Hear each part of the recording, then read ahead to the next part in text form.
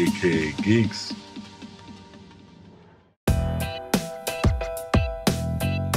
Hey everybody, welcome to AKA Geeks. This is real news. I'm your host Sean. Let's get right into it, you guys. Alright, not a big heavy week on news, but let's start off some of the big topics that caught my attention. First off, Jordan Peele. He is the writer-director of the surprise hit, Get Out. And he did such a good job with it. I think the budget was like $5 million and the thing made over $150 million, broke records. Things have been so great that he's already locked down his next movie with Universal to write and direct. It's going to be a social thriller, so not so much in the horror vein, but still a thriller. And I like this. I like this news.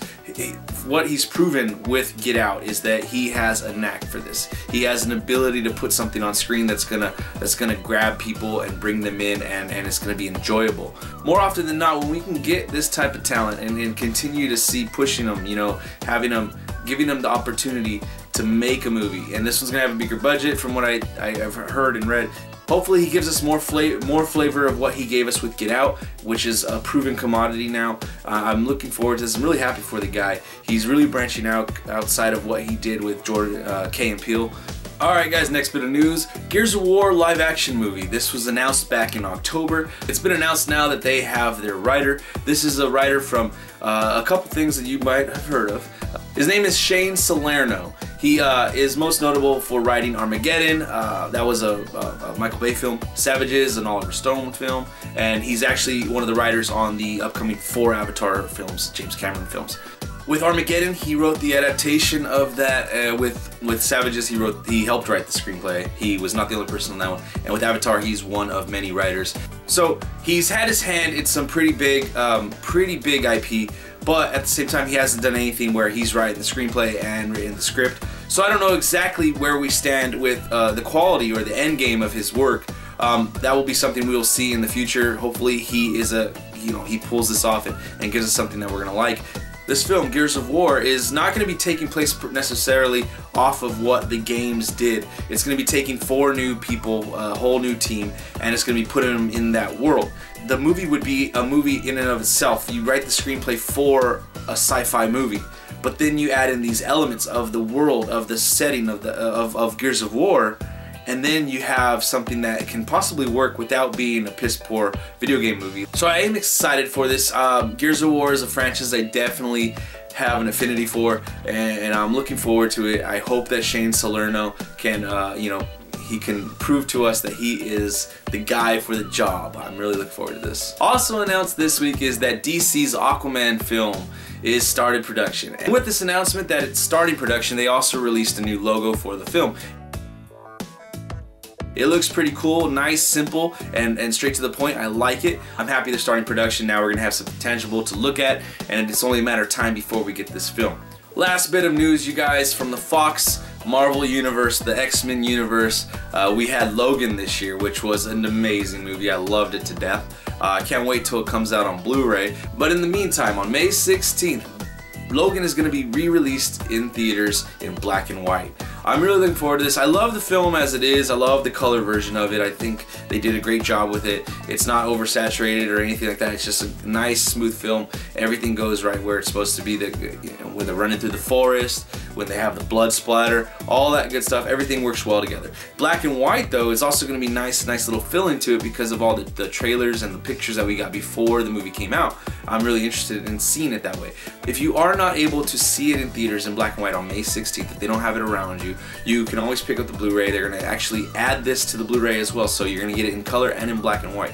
That's pretty cool news for a movie that I loved, a movie that I very much enjoyed. I'm very happy about this. So I'm looking forward to this movie coming out on May 16th. I'm going to try to make clear my schedule to go see this film. Alright guys, now on to the trailer segment this week. I think this is the biggest segment that we have this week. The trailer segment, there's 3 movies that caught my attention. First off, let's start a little small and let's make our way up. First off is The Big Sick, starring Kumail Nanjiani. Ray Romano's in there. Holly Hunter's in there, great actress. This is a film about Kumail. I think his character's actually named Kumail as well in the film. He's playing, I think in the trailer it says that he's Palestinian. And so he's playing this character. He's an immigrant, and he's dating a white girl. and so throughout most of the trailer, probably the first 2/3 of the trailer, they're showing his relationship with this girl and how he's trying to react to his family and the expectations put on him from his family and his culture while dating a white girl, a girl that you can visibly see in the trailer that he loves her, but he always keeps her at a distance because of that culture. So in this, they break up in the trailer, and at that point it goes into like the third part of the trailer. It's like a movie almost, really.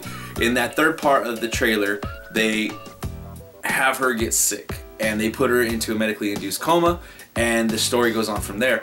The trailer does feel like a movie in a sense. Like I was saying, it feels like there's definitely 3 acts. But in the third act, they don't necessarily tell you what's going to happen in the life of these 2 young individuals.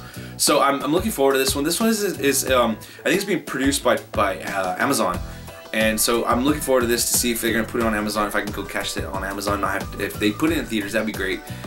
It does look like a nice little charming film. And it definitely has my attention already. It's going to be a nice representation of our world that we live in. How we are still expected to have certain culture expectations and family expectations, but we still want to follow our heart.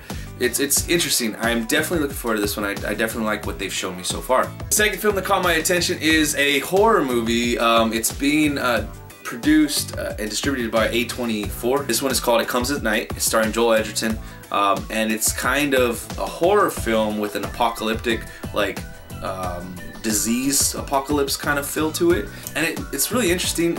He has a house, he's willing to help people, but in this house he has rules because something's out there. And they don't really tell you how whatever it is got out there or what's going on. He's still trying to figure it out as well. And so it's definitely, this trailer, it teases you. Even though it's a full-length trailer, it teases you and gives you some stuff, and it shows you some action and some stuff, bad stuff happening. You're like, oh, I know that's bad. But it doesn't tell you everything, so I like it. They did a good job with this trailer to get me interested, to pull me in. Joel Edgerton's an amazing actor, so the fact that he's carrying this movie, that he's the star of this film, I'm happy with that. I've been a fan of him since I've seen him in Warrior, and I'm just a big fan of him. He's a good actor. He always puts down some quality work, and so I'm looking forward to this film. Even though it's a horror film, I'm gonna dive into this one. This one's really caught my attention. I'm sorry, there's 4 trailers this week, and there's two big trailers that caught my attention. One is for Netflix, and I know this one's more of a series, not a movie, but it's Netflix, so I sometimes talk about that on here. So this one is Defenders. I definitely like the trailer for Defenders. We posted, Lynn was able to post something when it came out on our Facebook page, so if you want a link, go check us out there. But I definitely like the trailer. I like what they're doing with them. I like how Daredevil, he comes in and he's like helping Jessica Jones, and I like that. I like that the way that they're meeting is kind of natural. Then I like what Rosario Dawson's character does to introduce Luke Cage and Iron Fist. I'm really hoping that they do something to not retcon per se, but make the Iron Fist character better. Because I watched the entire series, but I got a little tired of watching him whine and bitch and moan like a little baby. The whole series. I would understand if you're naive to how the Western world works, I understand that. But you've been without your parents now for 15 years, and all you do is whine and moan and sound like a little kid. It's not like he was stuck in a time capsule, right? Not like he went in a time capsule at 10 years old and then came out at 25 or whatever, and then there was nothing that happened in between. So I got tired of seeing him whine, bitch, and moan and act so irrationally. So I want them to hopefully rehabilitate the character, make him more level-headed, because when I think of these characters coming together, I don't see his character act like that, but in the show they made him act like that. So I hope that they do something to rehabilitate that character, something to slightly just change him a little bit, so it's like he's growing up, that he's been here long enough now that he doesn't have to act so stupid. I like Luke Cage as a character. I liked the first half of the show up until they killed Mahershala Ali's character. Then I thought the show after that kind of went down. I thought the whole Copperhead thing was dumb, and I thought the cousin being the big antagonist was stupid as well. She was a weak antagonist. Mahershala Ali was a way stronger actor as well as antagonist. Jessica Jones is still going on with her angsty Daria impression. I still like that. I do think that she's gone through something in her mind, if you watch her show, that it's going to be very hard to get over in the course of her life, because she was an adult when it happened. She watched it happen. She watched herself do it, and she had almost no control over it. And I think that that's something that's going to be there for quite a while. So I'm okay with her being angsty. I'm okay with that. I'm okay with Luke Cage being Luke Cage. I just hope they don't fall into those mistakes. And Daredevil, I am still fine with everything that Daredevil has done so far. I think that's the strongest series, because they've done 2 really strong seasons. Jessica Jones is right there with it, though. That's what I really think that this show, Defenders, needs to carry the show. Is they need some good performances by Charlie Cox, by Kristen Stewart, Mike Coulter, and Finn, whatever his name is. They really need Finn to step his game up. He comes from Game of Thrones fame. He should be doing better. I have high hopes for this series.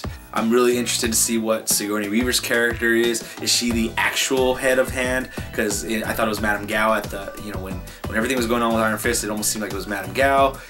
Things have been changing. It seems that they're always throwing you a curveball. Still wonder who the head of hand is. I wonder if it's Sigourney Weaver. Sam Elliott's back from Roadhouse fame. I just really look forward to this series, and I'm gonna jump off my diatribe now because I didn't mean to go that long. Last trailer that caught my attention is The Dark Tower. Everybody has been waiting for this one forever and ever, apparently. Not myself, though. I did not read the books. I have not read the books. I don't know if I'll ever read the books. This trailer feels a little weird for being based on Stephen King books. Stephen King books are usually thriller horror based. For the most part, as far as I know. If I'm wrong, please correct me, let me know what other types of books he writes. But everything I've ever seen from Stephen King has always had a suspense thriller horror feel to it.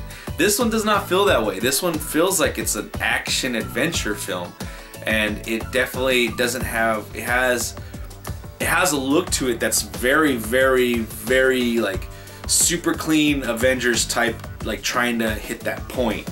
And I don't know if that fits the Stephen King name when you put based on the story by Stephen King. So I don't know if that fits. So I mean, I don't know. I haven't read the book. You guys tell me. Does this trailer match what the book feels like? I don't know. I heard I think it's a three books, 1 story.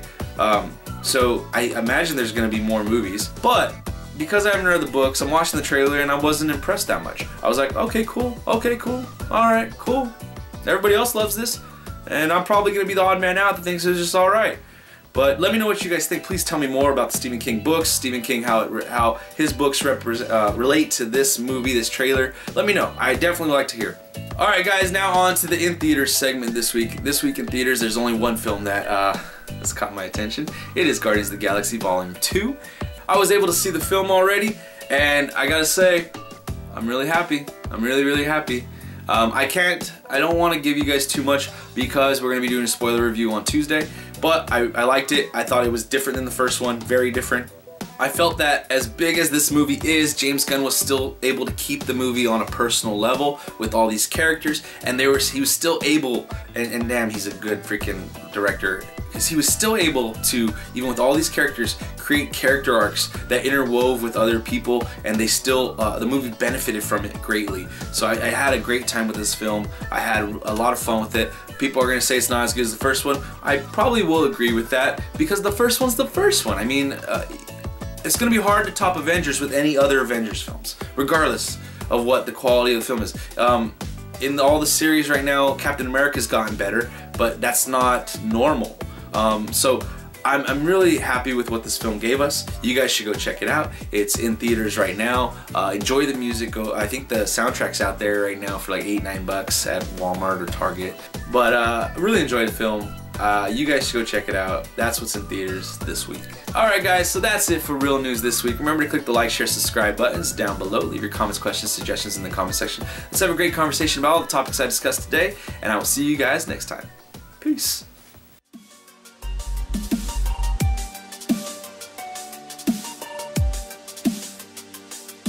AKA Geeks.